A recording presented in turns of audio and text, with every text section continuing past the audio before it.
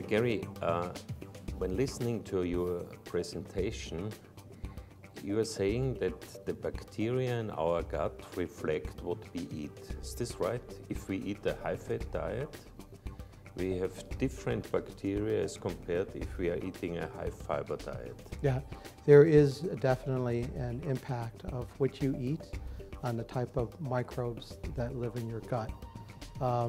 It is a complex story because we can't predict exactly the types of microbes and how they respond, but there definitely is a relationship between what you eat and what's actually there.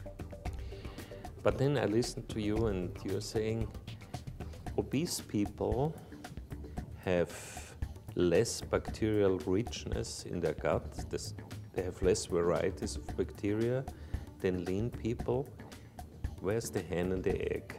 Yes, that's an excellent question, because it's possible that the disease is that individuals are more obese because they have less bacteria. But equally plausible, and I think even more plausible, is that obese people in general are eating different types of food that could affect the microbiota in a way that makes them have fewer numbers than somebody who is healthy and lean. So an example of this would be eating a lot of vegetables, fiber, and fruit.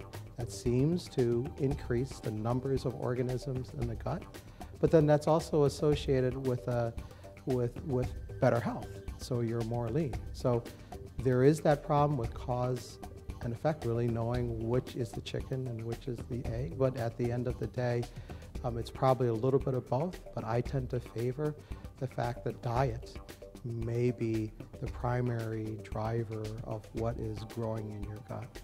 And when you have a disease, if you have inflammatory bowel disease, is there any chance to modify your microbiota through food or supplements? Or we think that that may be a possibility. If we believe that diet can alter the composition and the function of the microbiota, then it makes perfect sense that we should be able to do it in various disease processes, including inflammatory bowel disease.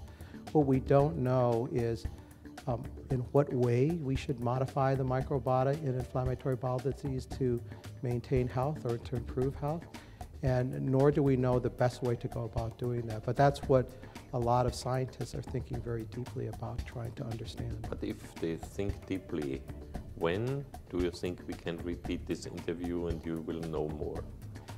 I think that we as well as other investigators are actually looking a lot at, for example, defined formula diets. And my hope is that within a year, maybe even less, we will have much more information, because we're doing those types of studies right now. And formula diets, would be diets where you just eat the formula when you have IBD?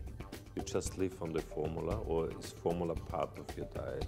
It's interesting, because in our study, we had some individuals that were exclusively eating the formula, but then we also had people that were actually eating things on the side that we actually didn't know about until we began to analyze the data. So in fact, it turns out that they were eating a not insignificant amount of whole food. Yet what we did observe was that those individuals tended to respond also.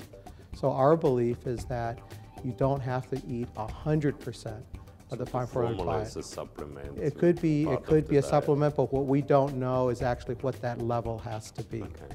And that's what we're trying to figure out. And let's hope that these formulas will come to the market sometimes and be efficient. Yes, absolutely. That would be a tremendous advance, both for our patients and scientifically also.